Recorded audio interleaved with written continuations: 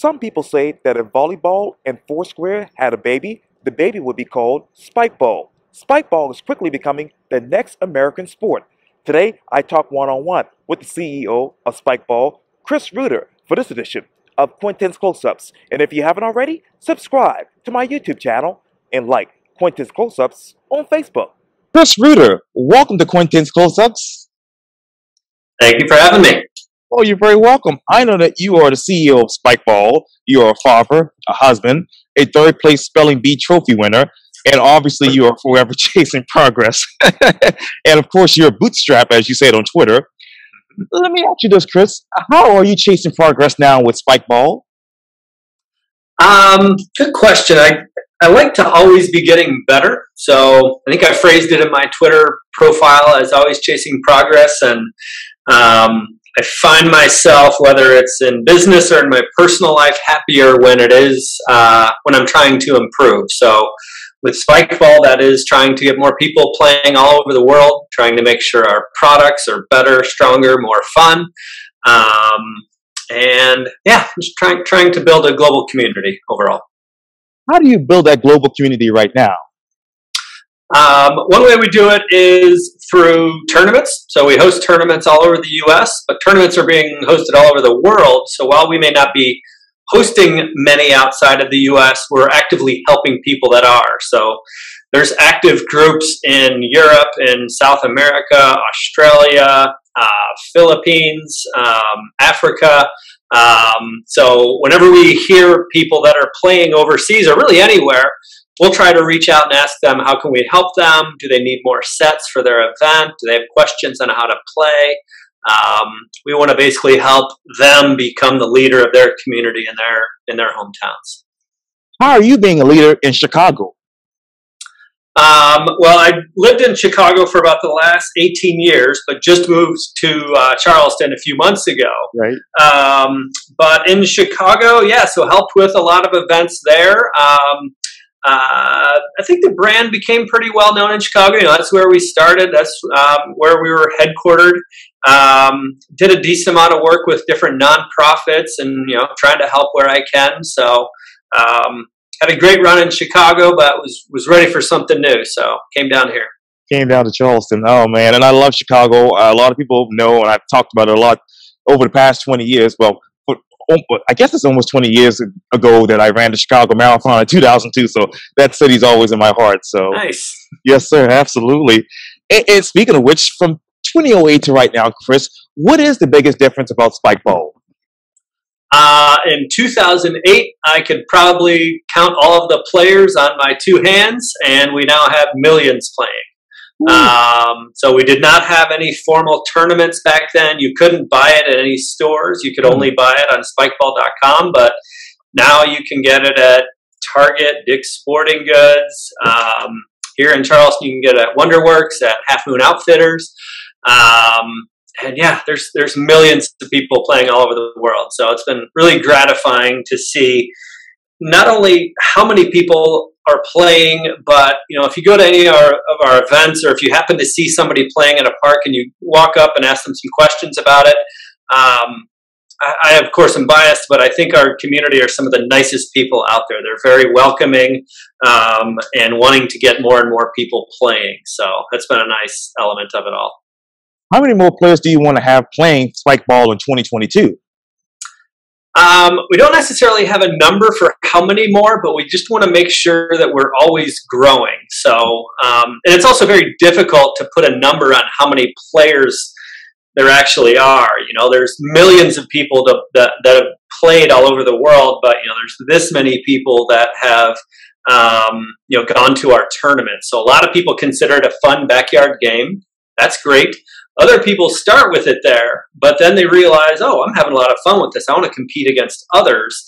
And they'll, download the Spikeball app and maybe look for a tournament or some pickup games in their area. So trying to get more and more people playing. One thing that's really helped build our exposure, a lot of our tournaments are showing up on ESPN2. Wow. So, we are trying to create a legitimate sport, and that has helped out with legitimizing what we're doing a lot. Oh man, that is so amazing. So you moved from Chicago to Charleston. Why Charleston? Why now? I've got some family here, so I've been visiting over the years and liked it a lot. Especially liked it in the wintertime as compared to Chicago. But, I was telling a friend the other day, I sort of liken it to, your favorite song. So you listen to the favorite song for a while, you love it, but eventually you're looking for something different, maybe a new song. Doesn't mean you don't like the old song. Right. I was born and raised in the Chicago area and been there most of my life. And I was kind of just getting the scratch the last 3 to 5 years for something new. And during COVID last year, my kids were doing remote school, so we came down here and did some Airbnbs for about 6 weeks, and really fell in love with the area. So came down a few months ago and really liking it so far. How does Charleston meet Spikeball? How does Charleston meet Spikeball? So I guess one of our first ever events, I think this might have been in 2009. We actually hosted in Charleston at Folly Beach. Yes. And that was when nobody had ever heard of it. I think I had one friend here. She ran a company, or helped run a company called, I think it was Waboba, and it was like basically this ball that like you skip on water. They're still around, doing really well. It's a pretty cool product. And we co-hosted an event at Folly Beach, and it's going to be a Spikeball tournament and this Waboba thing. And I knew nobody down here. She knew some people, but I think we actually had more people working the event that actually attended it. So not our biggest success, but Charleston was very early on in having a presence in our community, and there's a lot of kids playing at College of Charleston. A lot of students playing at USC, Clemson. We hosted our college national championship at Clemson a couple of years ago. So a lot of local players, which we really like. Oh, that is just amazing. How do you educate Charlestonians about Spikeball in 2021? Trying to get people playing more often, and we do a lot on social media. So just Google Spikeball and you'll find us on all platforms. PE teachers and at schools have been very important to us as well. So we've got a few people that their sole job is to reach out to educators and make our products a part of their program. So hopefully be doing some outreach at that point. Hopefully I'll get out playing more often and meeting people in parks and continuing to spread the word. What was the outreach in Chicago about Spikeball? Yeah, so in the early days, in 2008, 2009, I hosted leagues. So it was every Thursday night down at North Avenue Beach in Chicago. We'd have 20, 30 people playing. And great thing about playing there, right at North Avenue Beach, there's a bike path that goes by. And thousands of people go by, and it's a great place to get lots of exposure. So that was one. We hosted a lot of tournaments, a lot of different events. We'd go to community events that were already happening and kind of tag along with what they had set up. Another group that we worked a lot with, and we still do, is Ultimate Frisbee. For some reason, we've noticed that a lot of Ultimate players really like Spikeball as well. So we show up to a lot of their tournaments, either give away free sets or invite people to play. And it's worked out pretty well. Yes, sir, absolutely. Let me ask you this, Chris. Did you even have a clue about this sport, say, in 2003? I knew of it. So I originally discovered Spikeball around 1989, 1990 or so. So it was around for about 2 years, but the original company gave up on it and essentially abandoned it. And that was when I was like 14 years old. And some friends and I played on and off over the years. And then in 2003, we played again, and that's when I really got the bug for it. 2004, sorry. And then that's when we first started talking back to life. So, Wow. What was that sport that is that you actually idolized before Spikeball? Oddly enough, I was not that into sports. So this is a decent, not great athlete in high school. I played tennis for 4 years. I played football for 3 weeks my freshman year in high school. So I tried different things, but wasn't really that great at them. And the thing I've loved most about Spikeball is watching, building the business. I absolutely love that. I just devour business books and read almost all nonfiction. And I've really enjoyed building the community and learning how to build the community. So, if we were just building the net and selling the rubber ball and that was it, that'd be one thing. But all the people I've met over the years, we've met people that have Spikeball tattoos on their body, and we've met people that met their spouses through playing, and there's been some really nice stories. So that's the stuff that really means a lot. What story still plays in your mind? Gosh, there's a lot of stories that play in my mind, but I guess, let's see, if I had to pick one, I went to one of our employees' weddings a few weeks ago, and he's been with us for years, been a fantastic employee, and had Spikeball not existed, there's a pretty good chance he never would have met his spouse. So as I was sitting there in the audience and different people got up to give speeches, nearly every single person mentioned the word Spikeball. They all loved it. And knowing that I had just a teeny tiny part in the two of them meeting each other and this relationship developing all the way to marriage, that felt really nice. So that was a recent one that I really enjoyed. Yeah, I'm sure the profits went up 20% after that wedding. Yes. But you talked earlier about obviously business plan and obviously building a community. How did your business plan match this new sport? We never really actually had a business plan.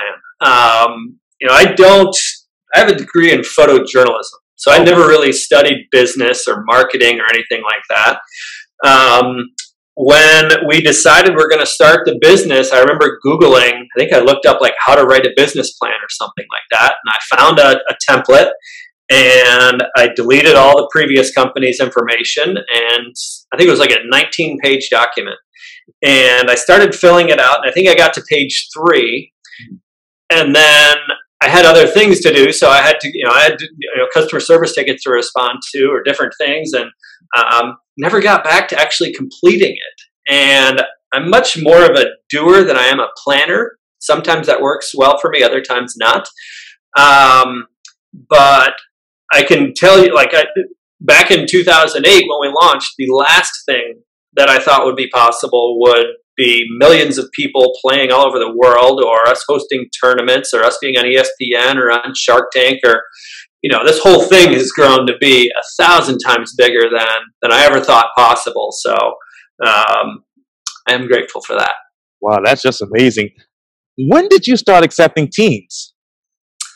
I had that after work event, or sort of league, in 08 and 09. I think it might have gone into 2010.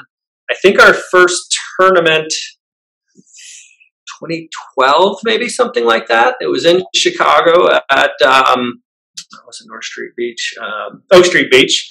And, we call it a tournament, but it was essentially 20 of us. One guy had a clipboard and a pencil and draw up a bracket, and shortly after that, we had a bigger one in Manhattan Beach, in California, and a lot of it was following what the players and the communities wanted. So, and we also saw a lot of friendly trash talk on Twitter and social media of, one guy from New York would be, say they're the best, and then a guy from California would reply, and a girl from Washington would say, no, I'm better. So we translated that as, okay, these players want to compete. They want to play against others. So we created the Spikeball app so you can find people geographically and schedule pickup games or play tournaments against them. We created a national ranking system as well. So, we know who the best players are. A month or so ago, we had our national championships in Philadelphia. Yes. We had almost 1,000 players competing there. And we crowned national champs, and it was awesome. Next year we're going to be hosting our first ever world championship. Yes. That will hopefully be in Belgium, I believe, sometime in September, and we're hoping to have over 30 countries registered there. So it should be great. Oh, absolutely. That my next question, Chris. That is, how do you all actually keep score? So it's rally score. So there's if you cannot get the ball back on the net, the other team gets a point. So the rules to the sport are nearly identical to like 2-on-2 volleyball. So 2-on-2 volleyball, you and your partner get your bump, set, spike. You get your 3 hits, and then you have to hit the ball over the net. With our sport, you still get your 3 hits, but you don't hit the ball over a net. You spike it down onto the net, and you want to spike it in such a way that your opponent can't get it. Right. Unlike volleyball, there are no sides. Like with volleyball, you stand on one side of the net and your opponents are on the other. With our sport, it's a round net, and there's literally no boundaries. You can run all around it any way. So, yeah. If you Google how to play spikeball or how to play round net, that makes it a lot clearer than listening to it in words. Oh, no, I got it perfectly there. Okay. But let me ask you this. Where is spikeball ranked nationally? That's a good question. I've never seen a ranking of sports. I guess if you have to rank the big ones, obviously basketball, baseball, football are up there. I'd say we're way down the list. We are still absolutely tiny, but we're seeing tremendous growth. I do like to pickleball right now, right? They are absolutely exploding. Yes. So I'm doing what I can to learn from that sport. Ultimate Frisbee is going pretty well. Lacrosse is growing pretty well. All of those sports, though, are 20, 30 years older than us. Pickleball is blowing up right now, but I think it was created back in the 60s or 70s. And, if you look at basketball or any of the very established sports, those are well over 100 years. So we're still pretty darn young, but growing really fast and hoping to be amongst our ranks someday. Oh, yes, indeed. Absolutely. And speaking of which, you said that, hey, you guys are relatively young. But what is your budget today? We don't disclose any of our finances, but we are spending a lot of money to develop the sport, to develop the products, to build the community. And, it was interesting, like with, when COVID hit last year, we, like all businesses, thought, the end of the world is here and it's going to be, really tough rowing, but outdoor recreation, most of us actually saw our business grow quite significantly. Now we got to grow, but we couldn't host events, due to social distancing and trying to be safe. So now that, fingers crossed that, COVID gets behind us or much less, we started hosting our events again. We're doing it in as safe a fashion as possible. And, I was talking to my team the other day and they were asking me sort of what am I excited about next year? And I, again, with fingers crossed, I said, I'd love to have a full 12 months of tournaments. Yes. This year we only got to do about half the year. Wow. That's last year we had done. So, yeah. Okay. I know you can't disclose your budget today, but what was your budget when you started in 2008? Our annual revenue at the end of 2008, I think it was about $11,000. Wow. I didn't know if that was good or bad because I had, nothing to compare it to. But, when I started the company, I never thought that it'd be big enough to where I could quit my day job and go full time. Right. So, I started it in 2008, but ran it for 5 years as a night job. And then it wasn't until 2013. In 2013, we had $1 million in annual revenue with 0 full-time employees. And at that time, my wife and I agreed it was okay for me to quit my day job and go full-time at Spikeball. We've been hiring people ever since. We've got, I think, 41 full-timers now. We've been a remote company for years. So, our employees live all over the U.S. We've got 1 in Canada and 2 in the U.K. Wow. So, yeah, it's kind of interesting. A lot of companies were forced to go remote due to COVID. we were already doing it, so we didn't see much of a shift there. But we do company retreats twice a year, so we can all get together and see each other. And we just did one a few weeks ago down in Jekyll Island, Georgia. So just a couple hours south of here, and it was really nice. I actually got to meet a bunch of employees I had never met face to face. We've been hiring a bunch during COVID, and it's all been Zoom interviews and that sort of thing. So really nice to get that face to face contact. Absolutely, and I love the Golden Hours, which they call it down there, Jekyll Island, Sea Island, and all of that. But let me ask you, where is the shift as far as Spikeball right now, as you see it? I think one shift we've got is most people that have played still consider it a fun backyard game. We are trying to create the next great global sport. So how do those two jive? And what we don't want to do is turn off the backyard player and try and force everybody to become a competitive player. There's tons of families that they like bringing it on when they go camping or playing in the backyard or just casual fun. And we'd love to get as many of those type of players coming to our tournaments and, treating it as a legitimate sport. But not everybody wants that, and that's fine. One way we are kind of bridging that is a lot of high school students discover it maybe in gym class and they have fun with it. We're noticing when they get to college, though, maybe they're not good enough, or maybe they never found a sport where they could compete at that NCAA collegiate level. Right. But there is a Spikeball club there, or there is a round net club. So we're seeing, I think I saw a tweet recently in September when all the students were coming back on campus. I think Ohio State had something like 800 kids sign up for their Spikeball club. I was absolutely shocked. So seeing those kind of numbers is, that's going, if we can keep doing that and just pouring gas on that fire, the sport's going to get much, much bigger. Oh, yeah, absolutely. I hate to ask this, Chris. Who is your closest competitor? Good question. There's a lot of companies making what we consider knockoff sets, but none of them are focused on building a brand or a community. So we really wouldn't consider them a competitor. I'd say from a sport perspective, I'd say probably pickleball is the closest one. Stereotype of pickleball is it's an older person, maybe a retiree playing.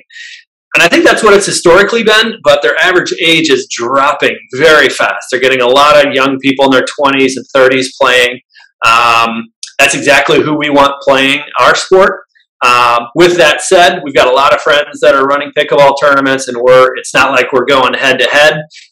We're working together to try and help grow each other. So it's been a good relationship with pickleball folks. Absolutely. What is your average demographic? Again, very difficult to measure because, when we sell a set at Dick's Sporting Goods or Walmart or Target, they don't tell us who actually bought it. We just know that somebody bought it. But through looking at our and surveys we do, I'd say the typical, I haven't looked at it in a while, I'd say probably a 25-year-old guy. We are doing a lot of work trying to get more women playing, more people of color playing. A lot of people call us sort of this bro sport, which currently is somewhat accurate, but we are working hard to kind of get people that, don't look like me to get to play more. I want our sport to be very inclusive and get everybody playing. So trying to come up with plans on how we can get everybody playing. What is your plan for minorities? We just identified 4 priorities for 2022. We've identified them. We have not yet built the plan on how we're going to go after them. One of them is getting more people of color, especially Black people, playing. We've noticed that of all groups, that's one that is the most least represented in our overall community. And that's not only just for our community, that is in our marketing, that is in our employee base, that's in our supply chain. I actually just finished a fantastic book called Dear White Friend by Mel Gravely. I saw him present a few months ago, and Number one, it's an awesome book. So if you haven't read it, everybody pick it up. And he's got some great steps in there on what can be done. And I think a lot of people, at least in my position, when they start thinking about diversity or equity or getting more people playing, they sort of look outside of their circle of influence. And he's proposing look within. So my circle of influence, the one that I have the most influence over, is my company. So what can I do with my company? I think a lot of people will go write a check or donate or volunteer somewhere outside of their circle of influence. So what can I do within my circle? So I'm going to be sitting down with my team, and we've been talking about it a lot, but don't have the formal plan yet.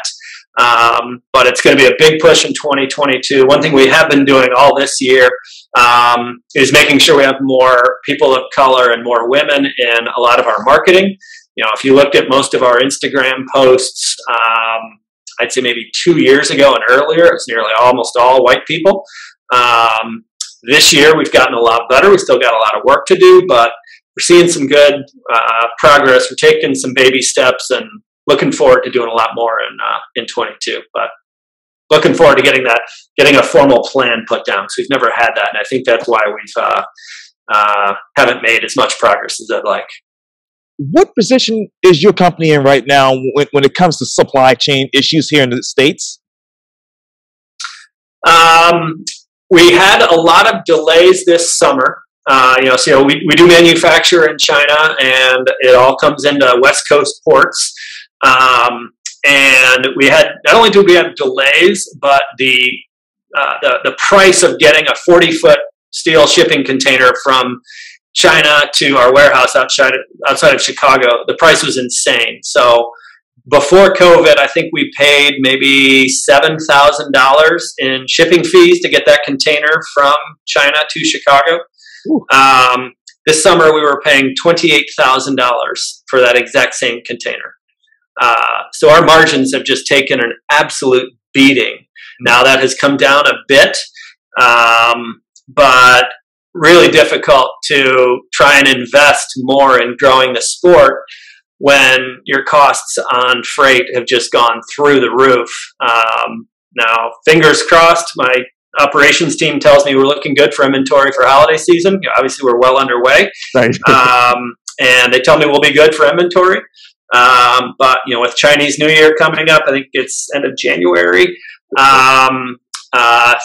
Pretty much everything shuts down for like a week then, and then we'll see how things get going after that. But it was terrible this summer, but I'd say it's getting a little bit better right now, is my loose way to describe it. Now, when you look at your 2022 budget and those margins, what do you be looking at? What will you look at? The way I've described it to my team was 2020. So when COVID hit, our sales went through the roof, and that created an insane amount of stress, but our top line and bottom line did pretty well. And then 2021, which we're in right now, if we look at 2020 as this, for purely looking at right. At the business side of things, it was like this crazy Spikeball. Everything was up and to the right. I look at 2021 as the hangover from that party. So we grew way faster than we were prepared to. We made it through, but tons of stress, a lot of employees just overworked, and the machine we had built was not ready for that kind of growth. And now the machine was this big. Now it's this big for us. And this year we have spent trying to rebuild systems. We did some reorganization of different people reporting to different people, and while still hiring a bunch. So I feel like we're in a much better position there. But our profits took an absolute beating this year. So last year was the party. This year was the hangover. And I'm hoping next year is going to be when we get back to focusing on our bottom line. That is, without the bottom line, top line doesn't really matter. So getting back to a focus on that and getting to a more of a steady, stable growth is what I'm hoping for in 2022. How is this machine ready for 2023, 2024, 2025? We try to, we do have a 5-year strategic plan. We've had that for a couple of years. It goes through the end of 2023. And we do look at that about once a year and make small modifications. But, I got a note from a head of finance the other day. He's got budgets laid out through, I think, mid-2023. And, a lot of people build companies with the sole goal of selling them. I have no intention of selling. I hope to be running and owning the business for a very long time. And if that's the goal, you have to take a long-term perspective. I don't want to make any short-term decisions that'll hurt us in the long term. So we do a decent amount of long-term planning, but whether you call it a plan or a forecast, forecast at least, I consider a forecast a fancy word for a guess. You're essentially guessing what's going to happen. So we do have long-term plans, but I don't want to remain so focused to them that that's the only reason we're waking up every day. We need to do our sit-ups and push-ups every day.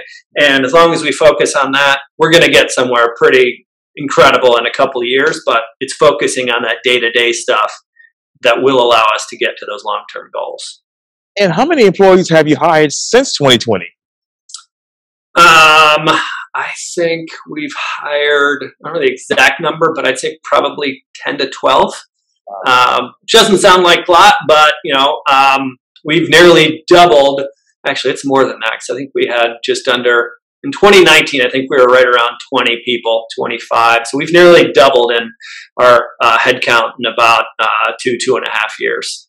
Wow. And, you talked about obviously long-term planning, and you have some life tips on your website that I just saw. You said this, have fun. Let me ask you, what is fun about Spikeball? It's 4 people and there's no boundaries. So the proximity that you're going to have with your opponent is, I think, much closer than a lot of sports. Another thing we've noticed is it's such a unique sport that people are drawn to it, right? If you play in the park, it's almost guaranteed somebody's going to walk up to you and say, "Hey, what's that game?" And if I'm talking to a friend that has no idea what Spikeball is, or let's say I just met somebody and, "Oh, what do you do for work?" I'm like, "Oh, I work at this company, Spikeball." They maybe haven't heard of the name, but they definitely know of that weird trampoline game that you see in the park. Yes. That's what people describe it as if they haven't seen it. So, So, I think that since it's so unique, think of any other sport where you use your hand to hit a ball on a net. The name of the sport, actually, a lot of people think the name of the sport is Spikeball. The name of the sport is round net. The net is literally round. I can't think of any other sport that has a round net in it. So, yeah. That's amazing. Let me ask you this, and I thought about this just a few minutes ago, but what is that ideal athletic stance for Spikeball? If you're receiving the serve, you're kind of right bent down a bit, hands are up like this. You don't know if this is going to come back here or here. Right. But yeah, staying low and on your toes and ready to react. And, if we were talking to some of our top players, they may give a little different answer, but, I used to be one of the top players back when there were only like 10 players in the world. Yeah. But my ranking has dropped significantly over the years as more people much younger than I have been started playing. It's all good. It's all good. But then let me ask you, what is that power stance? If you're serving, there's, a serve. So actually got a ball right here. So a serve is you throw it up with one hand and literally hit it with the other.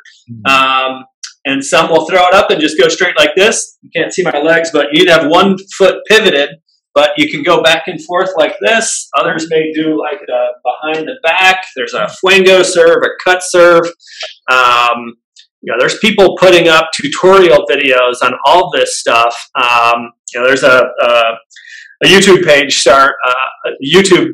page titled "How to Round Net," and there's all sorts of great tutorials there. Preston Bias runs it. He's one of the top players out there and a great coach. So,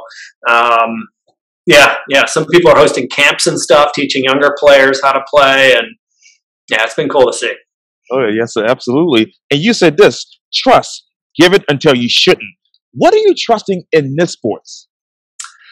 That's one of our values. And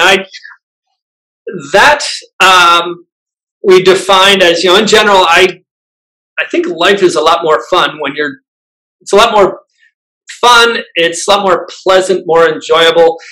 If when you meet somebody, you trust them at that moment and you don't make them earn it on day one. So I am a very trustworthy person, and, with most of our games and most of our tournaments, there's no referee.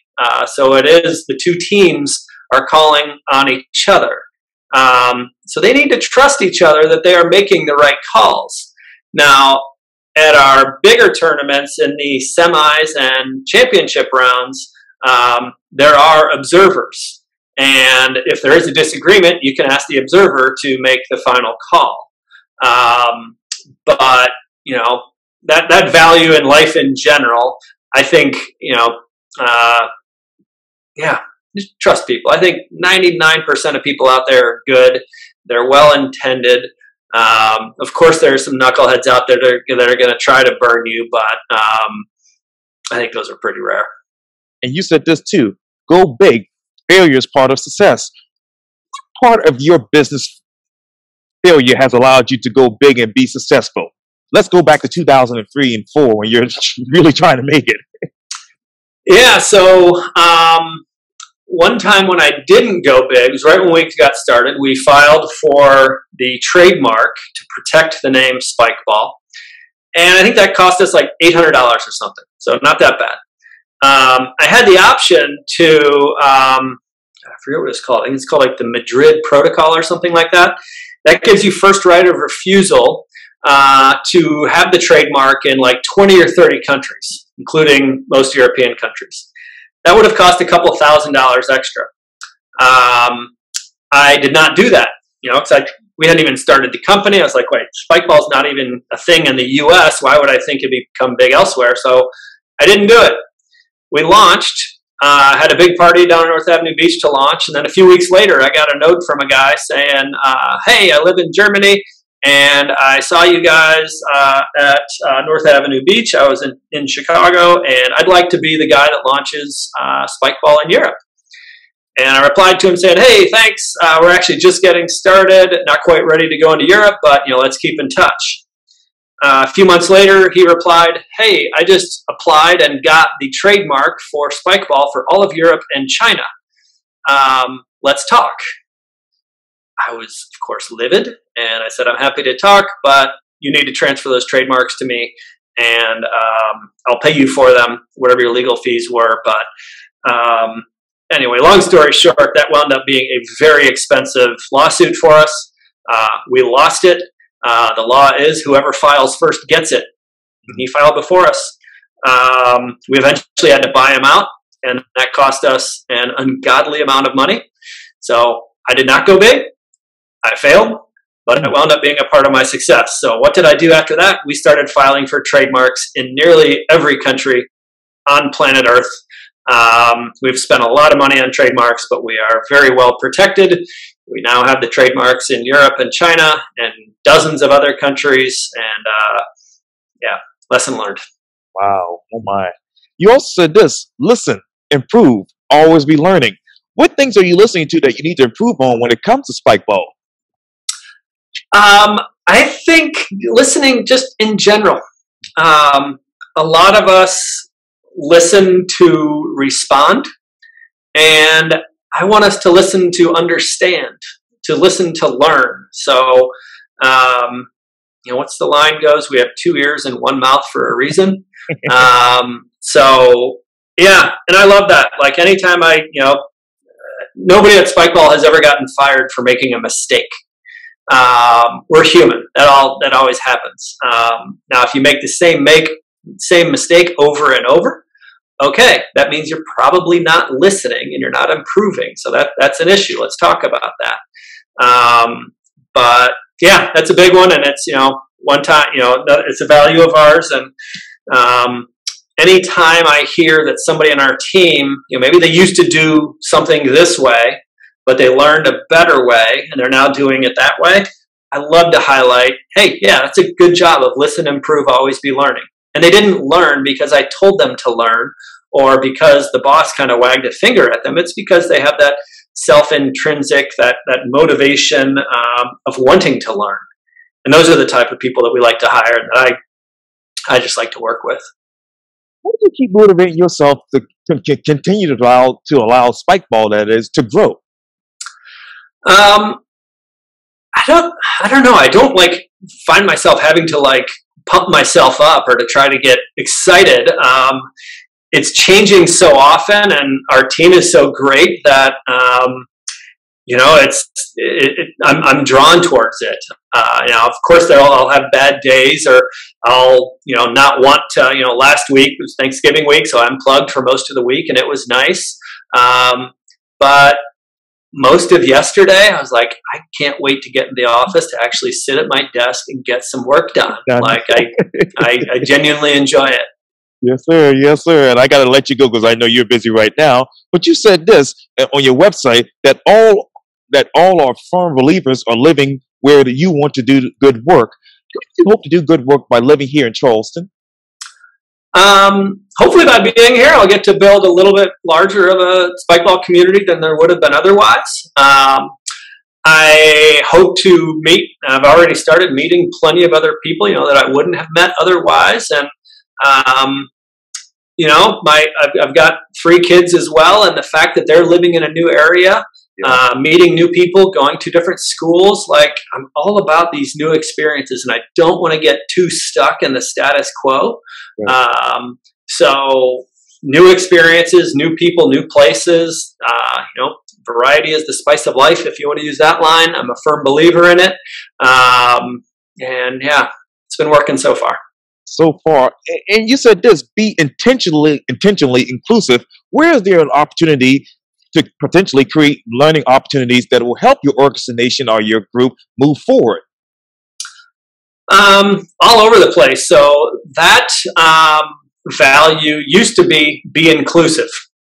And we realized, getting back to sort of the diversity element of things, if you go to one of our tournaments, it's going to be probably 95% white people. Even though we had this value of be inclusive. And we kind of thought oh, well, anybody can come to our tournaments. Anybody can register. It's not like there's any gates up or anything. But we realized that wasn't good enough. We have to be intentionally inclusive. We have to go out of our way to try and invite others, people that may not be coming to our events, people that may not be purchasing our product, people that may not be applying to our open jobs. We have to be intentional about it. So just putting up a link on spikeball.com that says we're hiring, if we only relied on that, then that means we're only going to, primarily the people coming to our site are the people that look like me. And while I definitely want to see as many applications as I can, I want to get them from everybody, not just people that look like me. So rather than only posting there, we're now posting on sites where, they have a large population of people of color, whether that be Black, Asian, whatever, women, whatever it may be. I believe most of our job postings now are going on most of the HBCU websites, and trying to do more and more around that sort of stuff. So we're learning. We've got a ton of work to do, but I like the fact that we added that word intentional. That feels like it puts a little more meat on the bone. And you said this, own it. How do you own Spikeball 5-10 years from now? As long as we are still, as long as we're still listening and working with the community, and we're trying to lead with the community, I don't want to see us developing products or doing things that are just good for the company, but may not be good for the community. If we do that, that's taking a short-term approach, and it isn't going to last very long. So, right now we are, the number one round net company in the world. We're really the only one focused on building the sport or building a brand. I have a feeling at some point others will join. But, own it's another one of our values that I absolutely love. It drives me crazy if somebody makes a mistake and then they point a finger or try and pass the buck to somebody else. And, whether that's me at work, my employees, or, my kids that, made a mistake or whatever. It's like, guys, just own it. It's okay to make a mistake, but it's not to make a mistake and then pass blame on somebody else. So. That's amazing. I love that. I love that. Well, Chris Reuter with Spikeball, thank you so much for your time. And again, welcome to Quintin's Close-Ups. Thanks so much. I've enjoyed it. Likewise.